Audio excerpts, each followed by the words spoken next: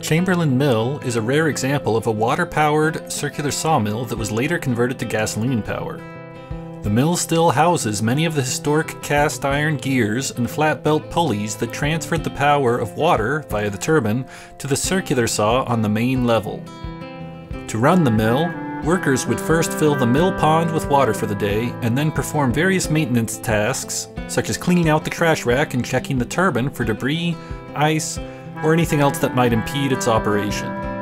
They also oil and lubricate all bearings and shafts and disconnect any belts to run machinery other than the main saw. After loading and securing a log on the log carriage, they slowly turn a wheel on the upper level to open the gate below. That wheel turns a shaft that is attached via a rope on the lower level to another shaft that opens the gate, allowing water to flow down through the turbine. The more the gate opens, the more water flows through the turbine and the faster it spins. By listening to the sound of the saw, the workers can tell when the saw has reached an appropriate operating speed and sawing can commence. The power from the turbine is transmitted to the main shaft on the lower level via bevel gears. That shaft has flywheels that increase rotational inertia to maintain smooth rotation. A belt transmits power from the main shaft on the lower level to the saw shaft on the upper level. The log is located on the carriage, held in place by set works to commence sawing. To drive the carriage holding the log forward to be cut, a belt connects the motion of the saw shaft to another shaft with a friction wheel. When the control lever is in a neutral position, straight up and down, the friction wheel doesn't touch the pulley below it, as a spring holds the housing just out of reach.